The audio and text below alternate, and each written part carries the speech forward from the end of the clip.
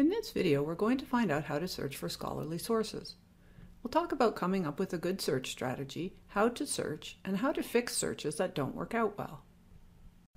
First, we'll look at coming up with a strategy for your search. We're used to just typing something into Google and getting quick results. When searching for scholarly information, though, the process is more complex. It helps a lot if you have a plan before you start. Your plan should include what to search for, where you will search, and how you will search for it. First, make sure you have a clear focus for your topic. Often it's hard to find sources on a general topic, but easier for a more specific one. For example, instead of searching for difficulties finding a job, search for difficulties finding a job for new university graduates. Think carefully about your specific topic at the beginning. Next, think about what types of information you need to find. This will really depend on the topic. Scholarly articles are common, but books are useful for broader topics and getting an overview, and are more common in some areas. You might need data and statistics, business information, or a primary source like a film or a diary that you'll be analyzing. Once you've figured out what to search for, think about where to search. For most information, your university library website will be your best option. At Laurier, the Omni Library Catalog is a good starting point to find books and scholarly articles. You can find the Omni search box in the middle of the main library webpage.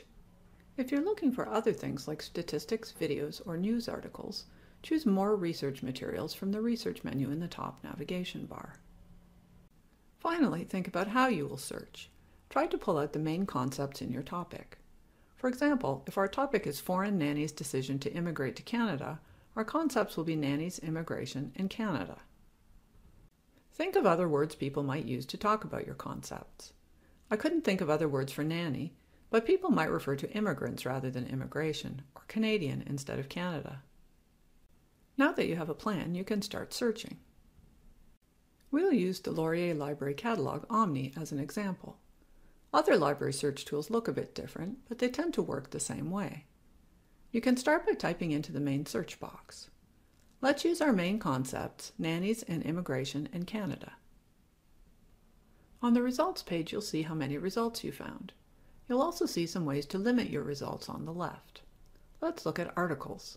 Limit to scholarly or peer-reviewed articles by clicking on the peer-reviewed link on the left under resource type. You can also use the other options in the left menu to refine your search results, like publication date. You can see more information about each article by clicking on the record. For most articles and books, this gives you a short description of the content. If you're registered in a Laurier credit course, you'll also be able to get to the full text of online articles and books using the links here. That's how to do a basic search, but what do we do with the alternate words we came up with earlier? To use them, click on Advanced Search to the right of the search box. Here we can put in all our terms. We'll start with nannies on the first line, then immigration or immigrant on the second line. It's helpful to keep different concepts on separate lines. The and or mean something quite specific in a search. We use and to connect two concepts to be sure both words will show up in our search results. We use or between alternate words for the same concept to indicate that we are okay with having either one term or the other in our search results, but that we don't need both of them together.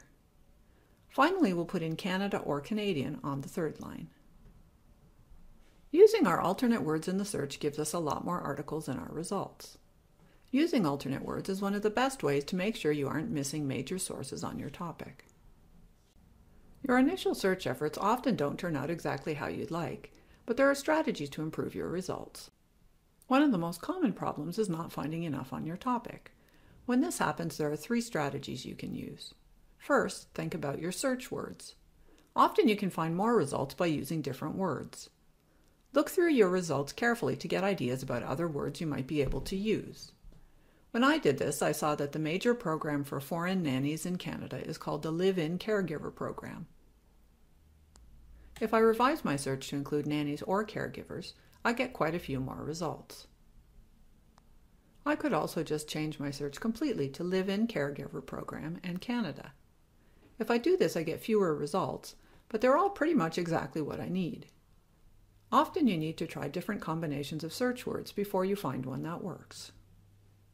Second, if different search words don't help, try broadening the concepts you use in your search. For example, nannies are one example of domestic workers. If I search for foreign and domestic workers in Canada, I get a lot more results. The third strategy is to look somewhere else. Different search tools cover different content, so will give you different results. Academic libraries have a large range of tools that cover content in different subject areas. On the Laurier Library website, you can see these by choosing Subject Guides under the Research menu. You'll see a list of different subjects and can pick the one that matches your topic best to see search tools for that subject. The other common problem you'll encounter in your searches is finding too many results, or finding results that aren't very relevant. Let's do a search for legalization and prostitution. Then I'll limit to peer-reviewed in the left column. I get a lot of results, and they're on all sorts of subtopics from psychology to history to medicine. To improve this search, click on Subject on the left. Subjects are words used to describe the key content of the articles. I've decided I'm most interested in the legal aspect, so I'll click to limit to law. Now I have a lot fewer results and they're much more relevant. Often, working with subject will help improve your results. There are two other strategies for making your results more manageable. First, pay attention to the search words you use. As we've seen, you get better results with certain words, so try different ones like decriminalization instead of legalization. Next, narrow your focus. If you get too many results, it may be that your topic is too broad.